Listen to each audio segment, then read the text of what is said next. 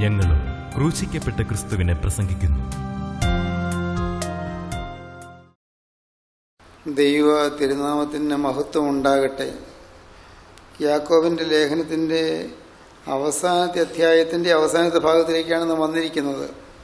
യാക്കോബിൻ്റെ ലേഖനം 5-ാം അധ്യായം 19-20 വാക്യങ്ങൾ നമുക്ക് വായിച്ചു കേൾക്കാം.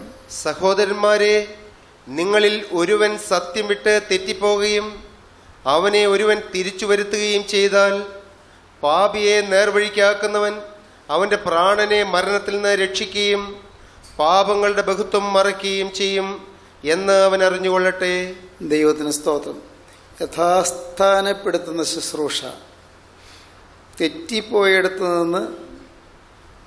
തെറ്റിപ്പോയ സ്ഥാനത്ത് നിന്ന് അകന്നു പോയെങ്കിൽ പോലും ദൈവത്തിൻ്റെ കൃപയാൽ ആ സ്ഥാനത്തേക്ക് തിരിച്ച് കൊണ്ടുവരുന്ന അവസ്ഥ, അതാണ് ശുശ്രൂഷ. യഥാസ്ഥാനപ്പെടുത്തുന്ന ശുശ്രൂഷ. സ്ഥാനം തെറ്റിപ്പോയാൽ ശരിയായ സ്ഥാനത്തേക്ക് മടക്കിക്കൊണ്ടുവരുന്നതായ ശുശ്രൂഷ. സഹോദരന്മാരെ, നിങ്ങളിൽ ഒരുവൻ സത്യമായിട്ട് തെറ്റിപ്പോവുകയും അവനെ ഒരുവൻ തിരിച്ചു വരുത്തുകയും ചെയ്താൽ പാപിയെ നേർവഴിക്കാക്കുന്നവൻ അവൻ്റെ പ്രാണനെ മരണത്തിൽ നിന്ന് രക്ഷിക്കുകയും പാപങ്ങളുടെ ബഹുത്വം മറയ്ക്കുകയും ചെയ്യും എന്ന് അവൻ അറിഞ്ഞുകൊള്ളട്ടെ.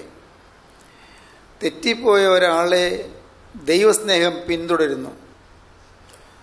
വഴിതെറ്റിപ്പോയ ഒരാളെ കർത്താവിൻ്റെ സ്നേഹം അനുഗമിക്കുന്നു.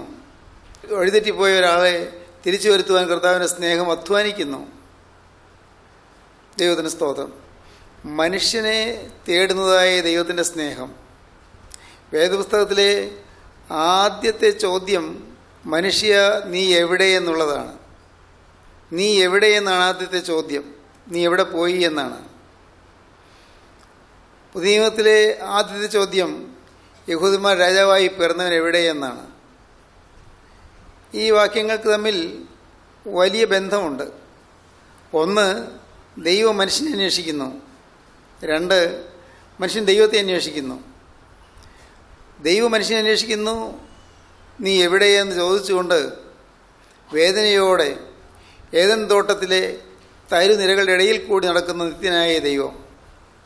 മനുഷ്യൻ്റെ സംസർഗവും അവൻ്റെ കൂട്ടായ്മയും ആഗ്രഹിക്കുന്ന ദൈവം. മനുഷ്യനോട് വാസം ചെയ്യുവാനും മനുഷ്യനോട് സഞ്ചരിക്കുവാനും ആഗ്രഹിക്കുന്ന ദൈവം. ദൈവത്തിൻ്റെ അനന്തമായ സ്നേഹമാണ് നാം ആ ചോദ്യത്തിൽ കാണുന്നത്. നീ എവിടെയെന്ന ചോദ്യം. മനുഷ്യൻ തെറ്റിപ്പോയിരുന്നു. മനുഷ്യൻ വീണുപോയിരുന്നു. കർത്താവിനറിയാം മനുഷ്യൻ വീണുപോയി എന്ന്. അവൻ എവിടെയാണെന്നും കർത്താവിനറിയാം. പക്ഷേ അവൻ എവിടെയാണെന്ന് അവൻ തന്നെ അറിയേണ്ടിയിരിക്കുന്നു. നീ എവിടെ? അങ്ങനെ നീ എവിടെയാണ്? ആദാമേ, നീ എവിടെയാണ്? വേദപുസ്തകത്തിൽ ആ ചോദ്യം ഉൽപ്പത്തി പുസ്തകം 3-ാം അധ്യായത്തിലാണ് കാണുന്നത്. അവിടെ ആദാമേ നീ എവിടെയെന്നില്ല, മനുഷ്യ നീ എവിടെയെന്നില്ല, നീ എവിടെയെന്ന് ദൈവം ചോദിച്ചു. നീ എവിടെ? ആദാം ദൈവത്തിൻ്റെ കാലൊച്ച കേട്ട് തരുനിരകളുടെ ഇടയിൽ മറഞ്ഞിരിക്കുകയായിരുന്നു, ഒളിച്ചിരിക്കുകയായിരുന്നു. ആദാമിന് ലജ്ജ തോന്നിയിരുന്നു. പാപം ചെയ്താൽ ലജ്ജ വരും. പാപം ചെയ്താൽ ദൈവസന്നിധിയിൽ ചെല്ലുവാൻ പ്രയാസമാണ്. ദൈവസന്നിധിയിൽ ചെല്ലുവാനുള്ള പ്രാഗൽഭ്യം നഷ്ടപ്പെടും. പാപം ചെയ്താൽ ദൈവമക്കളുടെ മുഖത്ത് നോക്കുമ്പോൾ പോലും നോക്കാൻ പ്രയാസമുണ്ട്. ദൈവമക്കളുടെ കൂട്ടായ്മയിൽ വരാൻ മനസ്സ് മടിക്കും. പാപം ചെയ്താൽ ദൈവത്തിൻ്റെ സന്നിധിയിലൊന്ന് മുട്ടുമടക്കാൻ പോലും മനസ്സ് തയ്യാറാവുകയില്ല. എന്നാൽ മനുഷ്യൻ ഭയന്നും ലജ്ജിച്ചും അവൻ മാറി നിൽക്കുകയാണ്. നീ എവിടെ എന്ന് ദൈവം ചോദിച്ചു. ഞാൻ മരങ്ങളുടെ ഇടയിൽ ഒളിച്ചിരിക്കുന്നു. ഞാൻ നിന്നെ ഭയപ്പെട്ടു പോയി. ദൈവത്തെ ഭയപ്പെടുന്ന മനുഷ്യൻ ദൈവത്തെ ഭയപ്പെടുകയല്ല വേണ്ടത്, ദൈവത്തെ സ്നേഹിക്കുകയാണ് വേണ്ടത്. ദൈവത്തെ സ്നേഹിക്കണം, ദൈവത്തെ ഭയപ്പെടേണ്ട. ദൈവം സ്നേഹനിധിയാണ്. സ്നേഹനിധിയായ ദൈവത്തെ സ്നേഹിക്കാൻ നമുക്ക് സാധിക്കണം. അതാണ് ക്രിസ്തീയ ജീവിതം. ദൈവത്തെ സ്നേഹിക്കണം. നീ എവിടെയെന്ന് ചോദിച്ചുകൊണ്ട് വേദനയോടെ ദാഹത്തോടെ ഏദൻ തോട്ടത്തിലൂടെ നടക്കുന്ന നിത്യനായ ദൈവത്തിൻ്റെ കാലൊച്ച. ഇന്നും വാസ്തവത്തിൽ നാം ഓരോരുത്തരും ആ കാലൊച്ച കേൾക്കേണ്ടതാണ്. നീ എവിടെയാണ് മകനെ നീ ഒളിച്ചിരിക്കുന്നത്? മകളെ നീ എവിടെയാണ് മറിഞ്ഞിരിക്കുന്നത്? സക്കായി മറിഞ്ഞിരുന്നു, ഒളിച്ചിരുന്നു. കർത്താവ് സക്കായിയെ വിളിച്ചു. സക്കായിയെ വേഗം ഇറങ്ങി വാ എന്ന് പറഞ്ഞു. മരത്തിൻ്റെ ചില്ലകളുടെ മറവിൽ, ആ ഇലച്ചില്ലുകളുടെ മറവിൽ സക്കായി ഒളിച്ചിരിക്കുകയായിരുന്നു. കർത്താവ് അവിടെ വന്ന് നിന്നു, മുകളിലേക്ക് നോക്കി. കർത്താവ് സക്കായിയെ വിളിച്ചു. സക്കായിയെ വേഗം ഇറങ്ങി വാ എന്ന് പറഞ്ഞു. ഒളിച്ചിരിക്കുന്നവൻ വെളിച്ചത്ത് വരുത്തുന്നതിനാണ് ദൈവത്തിൻ്റെ സ്നേഹം. മറഞ്ഞിരിക്കുന്നതിനെ മറനീക്കി പുറത്ത് കൊണ്ടുവരുന്നതാണ് ദൈവത്തിൻ്റെ സ്നേഹം. അകന്നുപോയവനെ അടുപ്പിക്കുന്നതാണ് ദൈവത്തിൻ്റെ സ്നേഹം. ദൈവത്തിന് സ്തോത്രം. നാം ഒന്ന് ചിന്തിക്കൂ, നാം ദൈവസന്നിധിയിലേക്ക് ചെല്ലുവാനുള്ള പ്രാഗൽഭ്യം നഷ്ടപ്പെട്ടിരിക്കുകയാണോ? ദൈവസന്നിധിയിൽ അടുത്തു വരുവാൻ, കർത്താവിൻ്റെ കൃപാസനത്തിൻ്റെ അരികിലേക്ക് അടുത്ത് ചെല്ലുവാൻ സാധിക്കാത്ത വിധത്തിൽ ഏതെങ്കിലും കാര്യങ്ങൾ നമ്മെ തടുക്കുന്നുണ്ടോ? മനസ്സിനെ അലട്ടുന്ന ഏതെങ്കിലും പ്രശ്നങ്ങളുണ്ടോ? നമുക്ക് ദൈവസന്നിധിയിലേക്ക് ചെല്ലുന്നതിന് തടസ്സമായ ഏതെങ്കിലും പാപങ്ങൾ നമ്മെ അലട്ടുന്നുണ്ടോ? നാം ചിന്തിച്ച് നോക്കിയാൽ കാണാം, പല പല തെറ്റുകൾ നമ്മുടെ ജീവിതത്തിൽ സംഭവിച്ചു പോയി. പ്രാഗൽഭ്യം നഷ്ടപ്പെട്ടു പോയി. ദൈവസന്നിധിയിലേക്ക് ചെല്ലുവാനുള്ള ധൈര്യം നഷ്ടപ്പെട്ടു പോയി.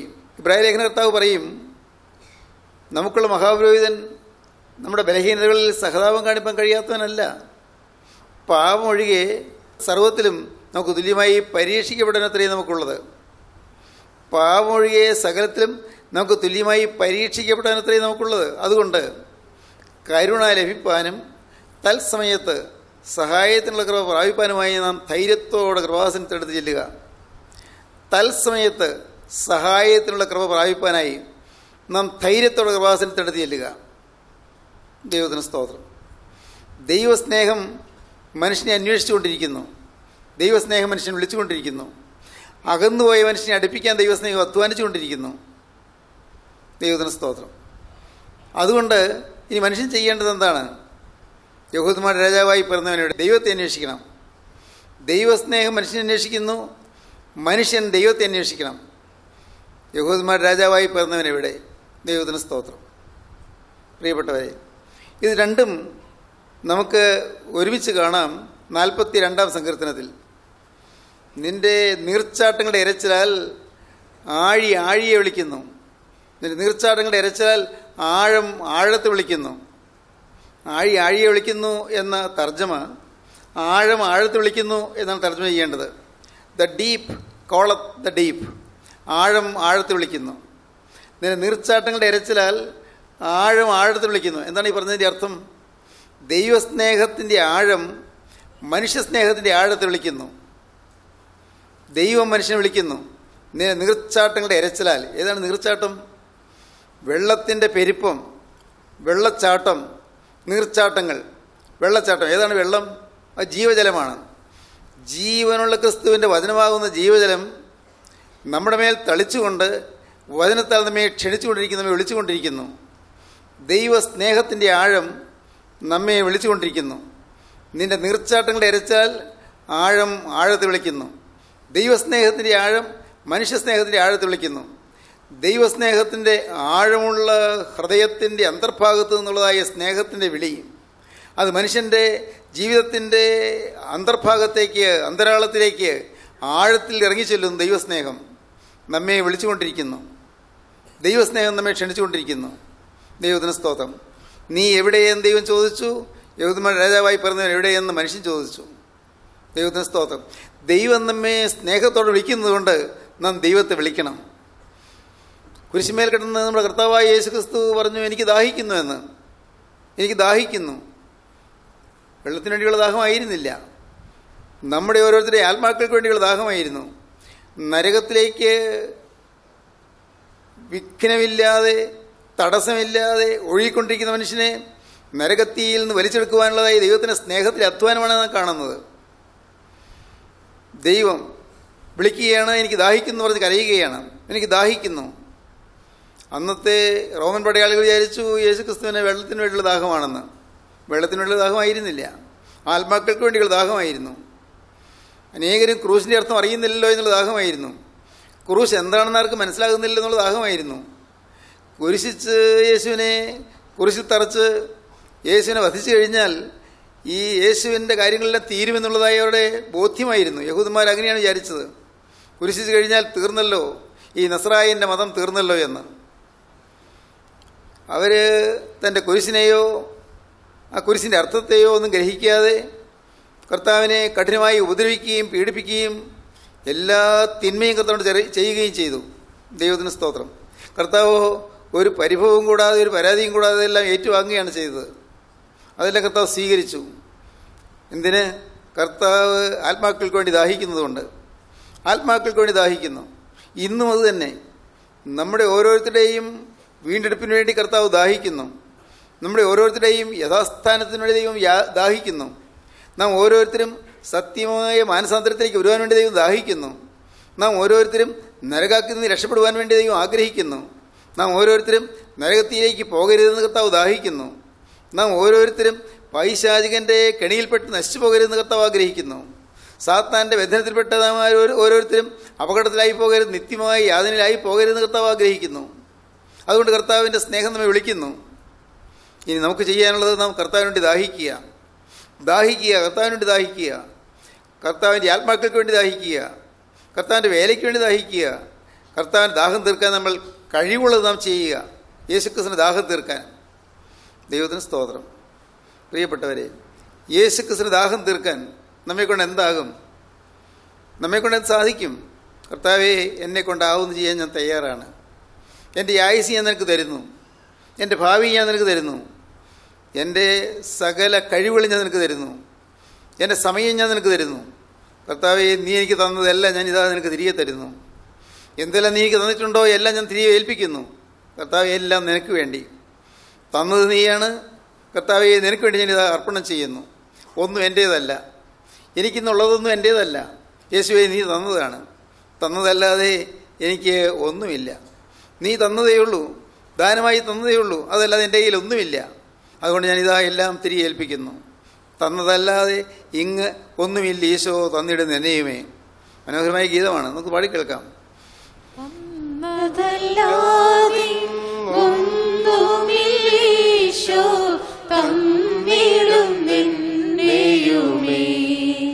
കുശവൻ കയ്യിൽ കളിമൺ പോൽ തന്നതല്ലാതെ ഒന്നുമില്ലീശോ, തന്നിടും നിന്നെയുമേ. കുശവൻ കയ്യിൽ കളിമൺ പോൽ തിരുഹിതമേതുപോലതുപോലെ തിരുഹിതമേതുപോലതുപോലെ രൂപപ്പെടുത്തണമെന്നെയുമേ. സഹിപ്പതിനുള്ളൊരു കൃപമതിയേ, സഹിപ്പതിനുള്ളൊരു കൃപമതിയേ. തിരഞ്ഞെടുത്തെന്നെ തിരുഹിതം ചെയ്യുവാൻ ദേവനിൻ കരുണയിലേ. യോഗ്യത ലേശവുമില്ലാതെ. ദൈവത്തിന് സ്തോത്രം. നീ തന്നതല്ലാതെ എനിക്കൊന്നുമില്ല. എൻ്റെ ആയുസ് നീ തന്നതാണ്, എൻ്റെ സമയം നീ തന്നതാണ്, എൻ്റെ ആരോഗ്യം നീ തന്നതാണ്, എൻ്റെ വിദ്യാഭ്യാസം നീ തന്നതാണ്, എൻ്റെ കുടുംബം നീ തന്നതാണ്, എൻ്റെ ജീവിതത്തിലെ ചുറ്റുപാടുകൾ നീ തന്നതാണ്. നീ തന്നതല്ലാതെ എനിക്കൊന്നുമില്ല. നാഥാ, ഇതെല്ലാം ഞാനിതാ നിനക്കായി ഞാൻ സമർപ്പിക്കുന്നു. ദൈവത്തിന് സ്തോത്രം. സമർപ്പിച്ചാൽ പ്രിയപ്പെട്ടവരെ, എല്ലാം 10 മടങ്ങായി 100 മടങ്ങായി നിങ്ങൾക്ക് തിരികെ കിട്ടും. എല്ലാം കൊടുത്താൽ എല്ലാം 100 മടങ്ങായി കിട്ടും. എല്ലാം 100 മടങ്ങായി കർത്താവ് തരും. ദൈവത്തിന് സ്തോത്രം. കർത്താവ് ആർക്കും കടക്കാരനായിരിക്കുകയില്ല.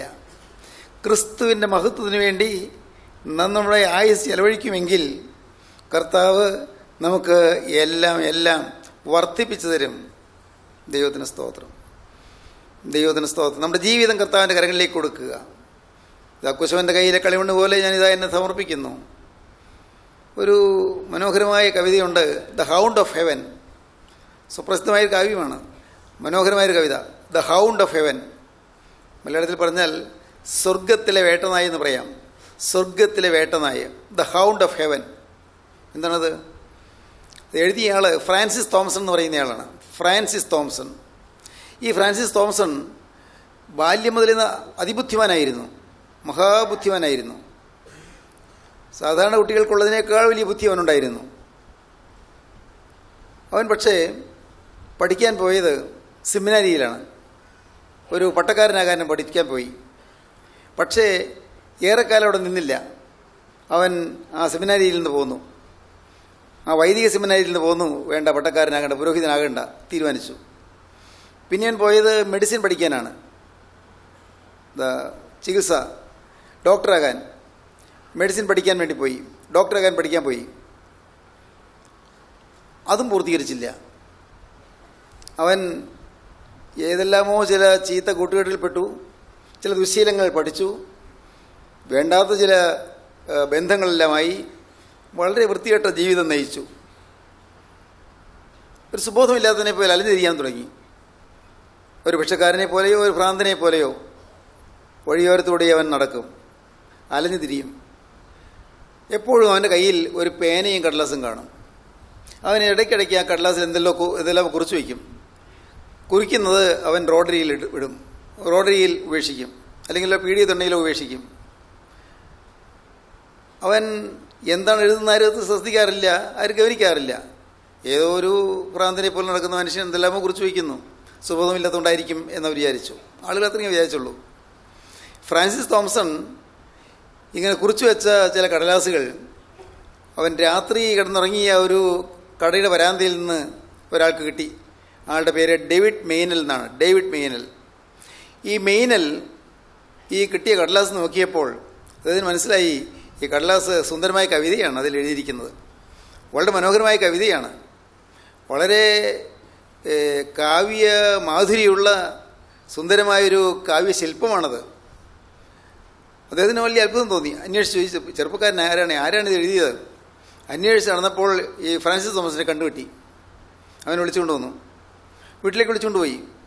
ഒരു യാചകനെ പോലെ നടന്നവനെ വിളിച്ചുകൊണ്ടുപോയി വീട്ടിൽ കൊണ്ടുവന്ന് താമസിപ്പിച്ചു. ഡേവിഡ് മെയിലിനും അദ്ദേഹത്തിൻ്റെ ഭാര്യയും ഈ ചെറുപ്പക്കാരനെ വളരെ വാത്സല്യപൂർവ്വം ശുശ്രൂഷിച്ചു, സ്നേഹത്തോടെ ലാളിച്ച് ശുശ്രൂഷിച്ചു. അവരുടെ സ്നേഹം അവനെ വീർപ്പുമുട്ടിച്ചു. അവരുടെ സ്നേഹം അവൻ്റെ ഹൃദയത്തിൽ ചില പരിവർത്തനങ്ങൾ ഉണ്ടാക്കി. അവൻ ഏതാനും നാളുകൊണ്ട് അവൻ്റെ സ്വഭാവം മാറി, അവൻ്റെ പ്രാകൃത സ്വഭാവം മാറി, പ്രാകൃത രൂപം മാറി, അവൻ്റെ വികലമായ രൂപം മാറി, വികലമായ ബുദ്ധി മാറി, നല്ല തെളിഞ്ഞ ബുദ്ധിയുള്ളവനായി തീർന്നു, നല്ല ബുദ്ധിശാലിയായി തീർന്നു. അവൻ പിന്നെ ഇരുന്ന് കവിതകൾ എഴുതാൻ തുടങ്ങി. അങ്ങനെ എഴുതിയ ഒരു കവിതയാണ് വിശ്വപ്രസിദ്ധമായ hound of heaven. The hound of heaven, സ്വർഗത്തിൻ്റെ വേട്ടനായ. ഒരു മുയല് വേട്ടനായ്ക്കൾ കണ്ട് ഓടുമ്പോൾ മുയലുകൾ അതിൻ്റെ പിന്നാലെ ഓടി ചെന്ന് അതിനെ പിടികൂടുന്നത് പോലെ സ്വർഗത്തിലെ നിത്യസ്നേഹം എൻ്റെ പിന്നാലെ പാഞ്ഞു വന്നു എന്നാണ് അതിൻ്റെ അർത്ഥം. സ്വർഗത്തിൻ്റെ വേട്ടനായ നിത്യനായ കർത്താവായ യേശുക്രിസ്തു എൻ്റെ പിന്നാലെ പാഞ്ഞു വരുന്നു. യേശുക്രിസ്തുവിൻ്റെ പിന്നാലെ വന്ന് എന്നെ പിടികൂടി എന്നെ സ്വന്തമാക്കാൻ യേശുക്രിസ്തു അധ്വാനിക്കുന്നു. എൻ്റെ മ്ലേച്ഛമായ ജീവിതത്തിൽ നിന്ന് എനിക്ക് മാറ്റം തന്ന്, എന്നെ അശുദ്ധമായ ജീവിതഗതികളിൽ നിന്ന് എനിക്ക് രൂപാന്തരം തന്ന്, എന്നെ രൂപാന്തരപ്പെടുത്തി നല്ലവനാക്കാൻ ക്രിസ്തു അധ്വാനിക്കുന്നു. അതാണ് എനിക്കിപ്പോൾ കിട്ടിയ അനുഭവം എന്നാണ് അദ്ദേഹം പറഞ്ഞത്. ഞാൻ ഏറ്റവും വഷളനായി ജീവിച്ചു, ഏറ്റവും മലിനമായ സാഹചര്യത്തിൽ ഞാൻ ജീവിച്ചു, ഏറ്റവും ഹീനമായ ജീവിതം ഞാൻ നയിച്ചു, ആർക്കും അറയ്ക്കത്തക്കവണ്ണം ഞാൻ ജീവിച്ചു പോയി. പക്ഷേ യേശു എന്നെ തേടി വന്നു. യേശു തേടി വന്നത് ഡേവിഡ് മെയിനിൽ കൂടിയാണ്. ഈ ദൈവദാസനിൽ കൂടിയാണ് യേശു എന്നെ തേടി വന്നത്. ഞാൻ മറുതലിച്ച് ഓടിയപ്പോഴെല്ലാം യേശു പിന്നാലെ ഓടിപ്പാഞ്ഞു വന്നു. ഒരു വേട്ടനായ അത് ഇരയെ പിടിക്കുന്നത് പോലെ യേശു എന്നെ പിടികൂടി. യേശു എന്നെ കടിച്ചു പിടിച്ച് കൊണ്ടുവന്നു. ദൈവത്തിന് സ്തോത്രം. പ്രിയപ്പെട്ടവരെ, ഇന്ന് ഇത് കേൾക്കുമ്പോൾ നാം ഓർക്കുക, നമ്മെ തേടുന്ന ദൈവസ്നേഹം, ഗോകുൽത്തായിലെ സ്നേഹം, കുരിശിലെ സ്നേഹം, മഹാത്ഭുതമേ കാൽവറിയിൽ കാണുന്ന സ്നേഹം എന്നൊരു പാട്ടുണ്ട്. കാൽവറിയിലെ സ്നേഹം മഹാത്ഭുതം, അത്ഭുത സ്നേഹം. പ്രിയപ്പെട്ടവരെ, നമുക്ക് ആരെങ്കിലും നമ്മൾ ദ്വേഷിക്കുമ്പോൾ നമുക്ക് നീരസം വരും, സ്വാഭാവികമായിട്ടും. ആരെങ്കിലും ഒരു കാര്യമില്ല നമ്മൾ ചീത്ത പറയുമ്പോൾ നമുക്ക് വിഷമം തോന്നും. ആരെങ്കിലും ഒരു കാര്യമില്ലാതെ നമ്മെ പഴിക്കുകയോ ദുഷിക്കുകയോ ചെയ്യുമ്പോൾ നമ്മുടെ ഹൃദയത്തിലൊരു വേദന വരും. എന്നാലോ യേശുക്രിസ്തുവിനെ മുഖത്ത് തുപ്പിയിട്ട് കർത്താവിനൊരു പരിഭവം തോന്നിയില്ല. യേശുക്രിസ്തുവിൻ്റെ കനത്തടിച്ചിട്ടും ചെകിട്ടത്തു നിന്ന് രോമങ്ങൾ പിഴുതെടുത്തിട്ടും കർത്താവിന് ഒരു പ്രയാസം തോന്നിയില്ല, ഒരു പരിഭവം തോന്നിയില്ല. കർത്താവിന് മുഖത്തേക്ക് തുപ്പി, മുഷ്ടി ഉരുട്ടി മുഖത്തേക്ക് ഇടിച്ചു, ശിരസിൽ മുൾമുടി ചാർത്തി, മുൾമുടിയിലെ കോലുകൊണ്ട് ആഞ്ഞാഞ്ഞടിച്ചപ്പോൾ മുള്ളു വന്ന് തലയിൽ തറഞ്ഞ് കയറിയിട്ട് ആ മുള്ളിൻ്റെ അറ്റം കണ്ണിൽ വന്ന് കന്ന് ഇങ്ങ് പുറമേ അതിൻ്റെ അറ്റം കണ്ടു എന്ന്. എത്ര ഭയാനകം! ചോര ഇറ്റിട്ടൊഴിച്ച് ഒഴുകി ശരീരത്തിലൂടെ ഒഴുകിക്കൊണ്ടിരുന്നു. വേദനയുടെ പാരമ്യത്തിൽ കിടക്കുമ്പോഴും കർത്താവും ഒരു വിധത്തിലും പരിഭവിച്ചില്ല. കൈകളും കാലുകളും ആണിയടിച്ച് തകർത്തു. പുറത്ത് പുഴചാലുകൾ കീറുന്നതുപോലെ ചാട്ടവാറ് കൊണ്ട് അടിയേറ്റു. കർത്താവിൻ്റെ ചങ്കിലേക്ക് കുന്തം കൊണ്ട് കുത്തി. അപ്പോഴെല്ലാം കർത്താവിന് പരിഭവം ഉണ്ടായില്ല. പറയാൻ എളുപ്പമാണ്, തീർച്ചയായിട്ടും എളുപ്പമാണ്. പക്ഷേ ഇത് ജീവിതത്തിൽ ഇതെല്ലാം വരുമ്പോൾ, ഇത് നാം അനുഭവിക്കുമ്പോഴാണ് നമ്മുടെ യാതനയെ നാം എങ്ങനെയാണ് നോക്കിക്കാണുന്നത് നമുക്ക് മനസ്സിലാകുന്നത്. നമ്മുടെ യാതനകളെ, നമുക്ക് നേരിടുന്നതായ പ്രതിസന്ധികളെ നാം എങ്ങനെയാണ് നേരിടുന്നത്? നമുക്ക് പരിഭവമില്ലാതെ നേരിടാൻ പറ്റുന്നുണ്ടോ? നമ്മുടെ കുടുംബത്തിൽ പരിഭവമില്ലാതെ ജീവിക്കാൻ പറ്റുന്നുണ്ടോ? പലപ്പോഴും ഭാര്യയ്ക്ക് ഭർത്താവിനോട് പരിഭവം, ഭർത്താവിന് ഭാര്യയോട് പരിഭവം, മക്കൾക്ക് മാതാപിതാക്കളോട് പരിഭവം, മാതാപിതാക്കൾക്ക് മക്കളോട് പരിഭവം, സഹോദരങ്ങൾ തമ്മിൽ പരിഭവം, പരാതി, അഭിപ്രായ വ്യത്യാസം. എന്തുകൊണ്ട്? പ്രിയപ്പെട്ടവരെ, കർത്താവായ യേശു എന്ന പാഠം നാം പഠിച്ചില്ല. ഒന്നോർക്കൂ, ക്രിസ്തീയ ജീവിതത്തിൻ്റെ മഹത്തായ പാഠം ഇങ്ങോട്ട് പഴിക്കുകയും ദുഷിക്കുകയും ഉപദ്രവിക്കുകയും ചെയ്യുമ്പോൾ അങ്ങോട്ട് സ്നേഹം മാത്രം കൊടുക്കുന്നു. ചങ്കിലേക്ക് കുന്തം കൊണ്ട് കുത്തിയപ്പോൾ ചങ്കിൽ നിന്ന് പുറപ്പെട്ടത് രക്തം മാത്രം, വേറൊന്നും പുറപ്പെട്ടില്ല. ആ അധരങ്ങളിൽ നിന്ന് വേറൊന്നും പുറപ്പെട്ടില്ല. കുന്തം കൊണ്ട് കുത്തി ചോരയും നീരും പുറപ്പെട്ടു. ദൈവത്തിന് സ്തോത്രം. മുഖത്തേക്ക് തുപ്പി അവിടെ നിന്ന് സ്നേഹം മാത്രം. പിതാവേ, ഇവർ ചെയ്യുന്നതിൻ്റെതായെന്ന് ഇവരറിയായാൽ ഇവരോട് ക്ഷമിക്കണമേ എന്ന്. സ്നേഹം മാത്രം. കുരിശിലെ 7 തിരുമൊഴികളും നിങ്ങൾ ശ്രദ്ധിച്ച് ഒന്ന് ധ്യാനിക്കുമെങ്കിൽ സ്നേഹത്തിൻ്റെ പരമോന്നതമായ ത്യാഗവേദി നിങ്ങൾക്ക് സന്ദർശിക്കാൻ സാധിക്കും. ദൈവത്തിന് സ്തോത്രം. ത്യാഗം, സ്നേഹം. ദൈവത്തിന് സ്തോത്രം. പിന്നെയും ഞാൻ ഭയത്തോട് പറയുന്നു, ഇതെല്ലാം പറയാൻ എളുപ്പമാണല്ലോ എന്ന്. ഞാൻ പേടിയോടെ പറയുകയാണ്. ഒരു നാൾ ഞാൻ അക്കദേശത്ത് കടന്നു ചെല്ലുമ്പോൾ കർത്താവ് എന്നോട് ചോദിക്കുമോ, നിന്റെ ജീവിതത്തിൽ അനുഭവമില്ലാത്തത് നീ എന്തിനു പറഞ്ഞു എന്ന്? ഞാൻ ഭയപ്പെടുന്നു. ദൈവത്തിന് സ്തോത്രം. അനുഭവമില്ലാതെ നീ എന്തിനു പ്രസംഗിച്ചു എന്ന് ചോദിക്കുമോ? ദൈവത്തിൻ്റെ വലിയ നാമം മഹത്വപ്പെടട്ടെ. ഞാൻ സുവിശേഷ വില ചെയ്യുന്ന ഭയത്തോടെയാണ്. കർത്താവിന് സ്തോത്രം. എൻ്റെ ബഹുമാന്യ സഹോദരങ്ങളെ, ഇന്ന് നിങ്ങൾ വാക്കുകൾ കേൾക്കുമ്പോൾ നിങ്ങൾ ദൈവസ്നേഹത്തിൻ്റെ ആഴം നിങ്ങൾ തിരിച്ചറിയുക. സ്നേഹത്തിൻ്റെ ആ സ്വർഗീയ ഉറവിടത്തിൽ നിന്ന് ഒഴുകി വരുന്നതായ സ്നേഹത്തിൻ്റെ നീർച്ചാലുകൾ നിങ്ങളുടെ ഹൃദയത്തിലേക്ക് കിനിഞ്ഞിറങ്ങട്ടെ. ദൈവത്തിന് സ്തോത്രം. സ്നേഹത്തിൻ്റെ അരുവി നിങ്ങളുടെ ഹൃദയത്തിലേക്ക് പൊട്ടിപ്പുറപ്പെട്ട് കടന്നു വരട്ടെ. നിങ്ങളുടെ ഹൃദയത്തിൽ നിന്ന് സ്നേഹത്തിൻ്റെ അരുവി പൊട്ടിപ്പുറപ്പെടട്ടെ. ഗോകുൽത്തായിലെ സ്നേഹം നിങ്ങളിലേക്ക് ഒഴുകുന്നു.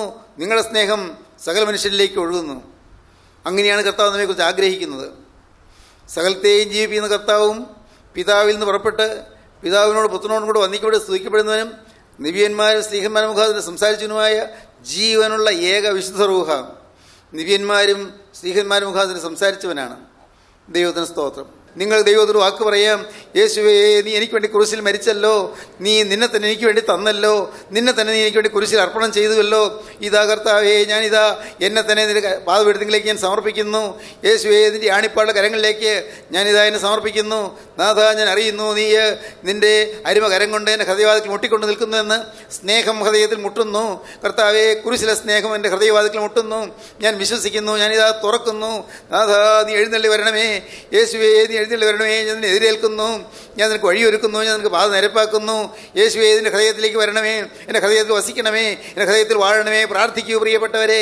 ഇപ്പോൾ തന്നെ ഹൃദയം തുറക്കൂ. യേശുവോട് പറയൂ, യേശുനാഥ, എനിക്ക് വേണ്ടി ക്രൂസിൽ വെച്ച രക്ഷക, എനിക്ക് വേണ്ടി തിരക്തം ചിന്തിയ രക്ഷക, എനിക്ക് വേണ്ടി കുറ്റമില്ലാത്ത രക്തം ചിന്തിയ രക്ഷക, നിന്റെ പാദപീഠത്തിൽ എന്നെയും എനിക്കുള്ളതിനെയും ഞാൻ സമർപ്പിക്കുന്നു. ഇനി നാഥ, എനിക്കുള്ളതൊന്നും എൻ്റേതല്ല, നിൻ്റേതാണ്. ഇതുവരെ എനിക്കുള്ളതല്ല എൻ്റേതായിരുന്നു. എന്നാൽ ഇന്നു മുതൽ എനിക്കുള്ളതെല്ലാം നിൻ്റേതാണ്. നിനക്കായി ഞാൻ സമർപ്പിക്കുന്നു. പറയുന്നു, എനിക്കിനി സ്വന്തമായിട്ടൊന്നുമില്ലപ്പാ, എനിക്ക് ഇനി സ്വന്തമായിട്ടൊന്നുമില്ല. നാഥ, എന്നെയും എനിക്കുള്ളതിനെയും സമ്പൂർണ്ണമായി നിന്റെ കരങ്ങളിലേക്ക് ഞാൻ തരികയാണ്. എന്നെ തന്നെ ഞാൻ സമർപ്പിക്കുകയാണ്. സമർപ്പിക്കൂ പ്രിയപ്പെട്ടവരെ, ലജ്ജിക്കാതെ സമർപ്പിക്കൂ പ്രിയപ്പെട്ടവരെ, ഒട്ടും സംശയിക്കാതെ സമർപ്പിക്കൂ. യേശു ഇതാ കരം നീട്ടി നിൽക്കുന്നു. യേശുവിൻ്റെ കരങ്ങളിലേക്ക് കൊടുക്കൂ. യേശു നിങ്ങളെ സ്വീകരിക്കട്ടെ, യേശു നിങ്ങളെ വാഴ്ത്തട്ടെ, യേശു നിങ്ങളെ വിശുദ്ധീകരിക്കട്ടെ, യേശു നിങ്ങളുടെ മേൽ തൻ്റെ തിരുനാമം എഴുതട്ടെ. Hallelujah, hallelujah. യേശുവിൻ്റെ തിരുനാമം തന്നെ നിങ്ങളുടെ നെറ്റിമേൽ ചാർത്തട്ടെ.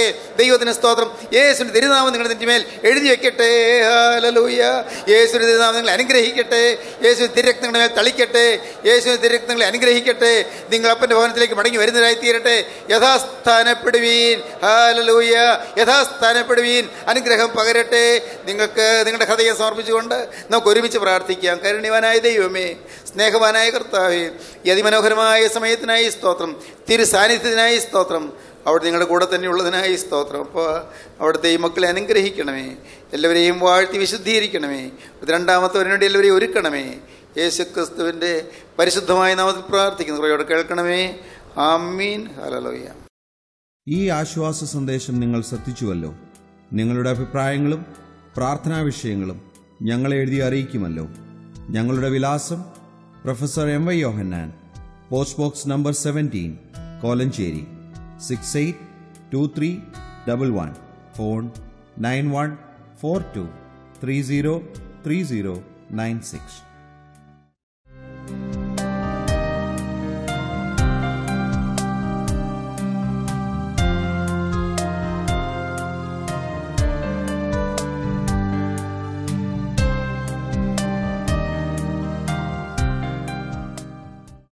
Professor M.Y. യോഹന്നാൻ പവർവിഷൻ TV-യിൽ പ്രസംഗിക്കുന്നു.